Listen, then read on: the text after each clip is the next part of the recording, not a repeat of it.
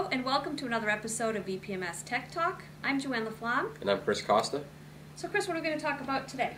Well, we've had a few calls from customers questioning how to set up templates, how to use templates. I thought maybe we could run through that.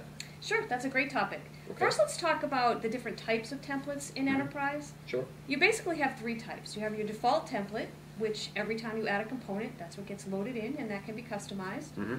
You have component level templates, so when you add a new component, you can select a template at that level and it will bring in component level information. Right. You also have multi-component templates. You can select at the order or estimate header level and it can bring in header information and one or more components as well. Okay, makes sense. Okay. Can we start maybe with how to create a default template? Sure, that'd be great.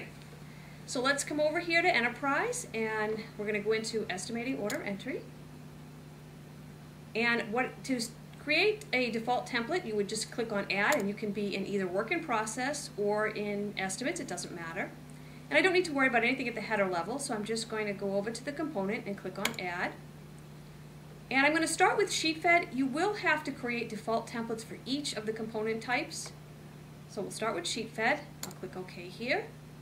And as soon as I hit OK, my current default template is loaded. Now, in this default template, I have a quantity of 1. In my layout ink and paper page, I've got my sides and signatures and information up here. I've got my sizes here that I want in my default. And I could add inks or processes if I wanted to in the default template. Right. So say in my case, I just want to make a change to this default template and I want to change my markups. So I'm going to click on markups and say I want a production markup of, instead of 30, I want to do 35%. I'll type that in and copy it down. Maybe my material I want 35%. And I can copy that down and then say I'll do 20% for my stock. So I'm changing my markups here and now I want to save that as my default template. Right. Once I've made all the changes I want, click on the template button at the bottom of the screen. And all I have to do to save it as the default template is click on the drop down next to template type and choose default template. And you'll notice under the template ID it automatically puts in the name SheetFed-default. So it's going to save this as the default SheetFed template. I click OK. It tells me it already exists. I click on yes. And I'm done. Now, when I get out of here and I say I'm going to add a brand new SheetFed template, I click on Add, select SheetFed, and it will bring in a new template with my new markups. Okay.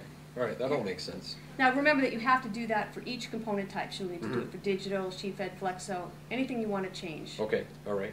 Sure. Okay. All right. How about a component template now? Sure, let's take a look at that. Actually, before we start talking about component level templates, let's talk a minute about template categories, because those need to be set up first. Okay. Before you create any kind of a template, you should set up your template categories, which are just like material categories. It'll enable the people using the system to be able to search and sort through the templates a lot easier, rather than having to search through one entire list of all your templates. Right. They can look at them through the categories. Sure. So let's go there. Okay. So I'm going to get out of Estimating Order Entry. And we're going to go into Standards File Maintenance. So I'll click on File Maintenance. We'll go to the File menu and choose Template Categories.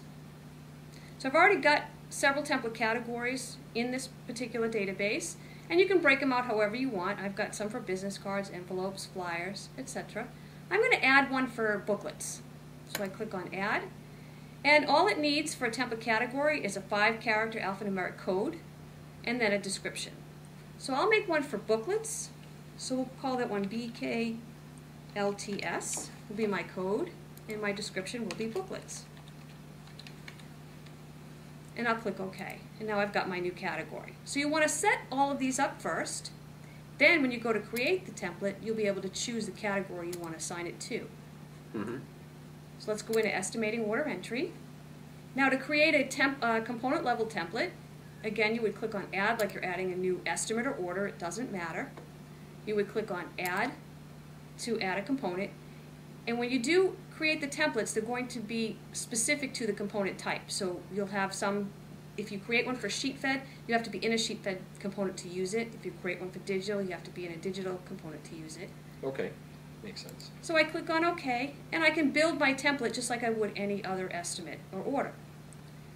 Another way to do it, a little faster way, would be if you already have an estimate or an order built that has the information you want for the template, you can create it from an existing estimate or order.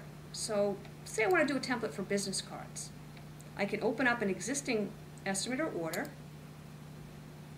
I can edit the component, make any changes I need to make in the layout or processes tabs, and I would recommend that you put the quantity of 1 for the component purposes. Mm-hmm. And then you would click on the template button at the bottom of the screen to save this as a template. You would give it a template ID. I'm going to call this BC for business card and then 2C for 2-color.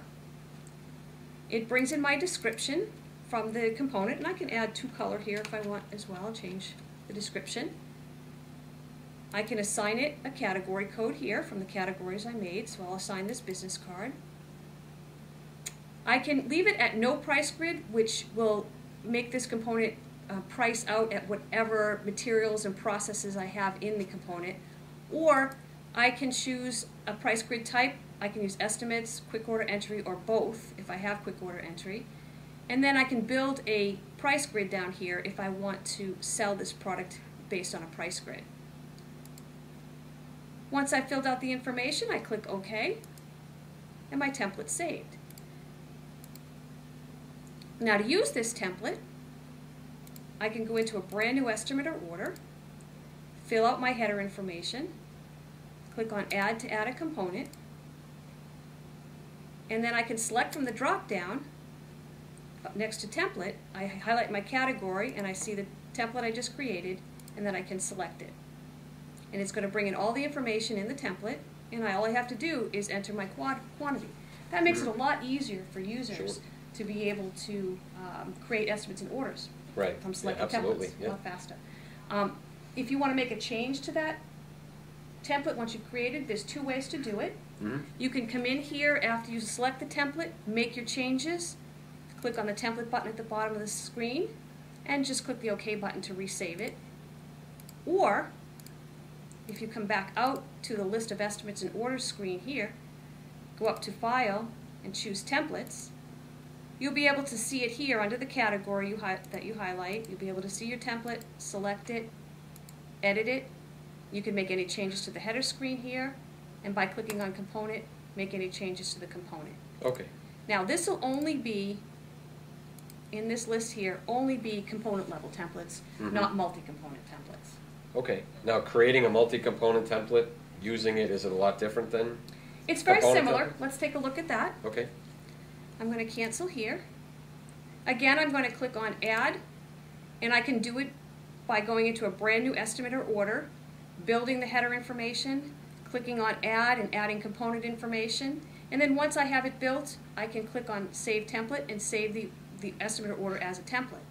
Again, an easier way is if I already have a job, like I have a handbook job here that maybe I do quite often and I want to make a template out of it, I can go to that job, edit it, make any changes in the header information or in the component information that I would want to make for the template, like I may want to come in and make the quantities at 1 in each of the components.